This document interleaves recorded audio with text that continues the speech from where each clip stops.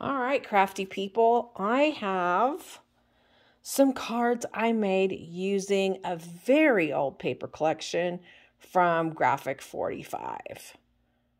I don't remember the name of the collection. I'll have to put it in the description box.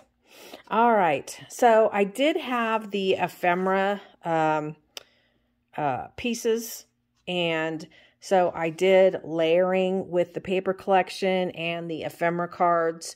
So this one back here is a postcard type of look, and then the sentiment, enjoy the little things. I kept these really simple. I didn't make any flower clusters, but I did want to use flowers.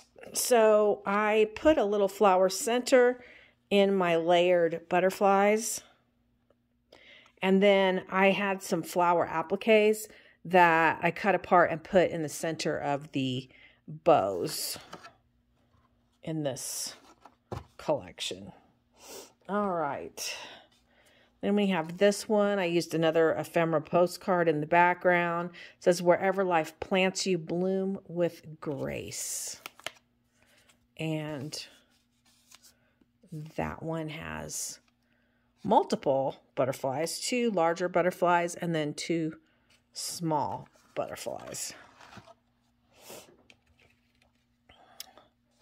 Then we've got this one, also with a postcard in the background, but a different style, and more butterflies, and this beautiful applique in the center of the bow.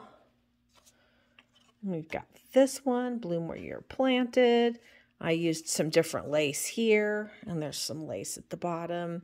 And then 2 large butterflies and a butterfly in the center of the bow.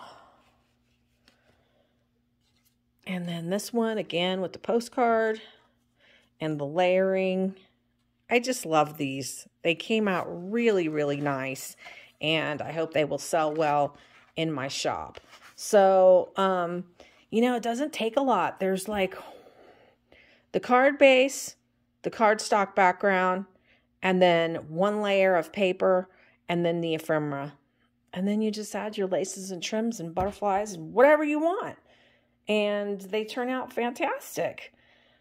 So these are 8.5 by 5 1/4 cards. They are designed to be, I put them in cellophane and priced them. And they're meant to be hand delivered or put inside a box that you're sending to someone, but not really to be put in the mail, because the butterflies would get squished. The bows would get squished.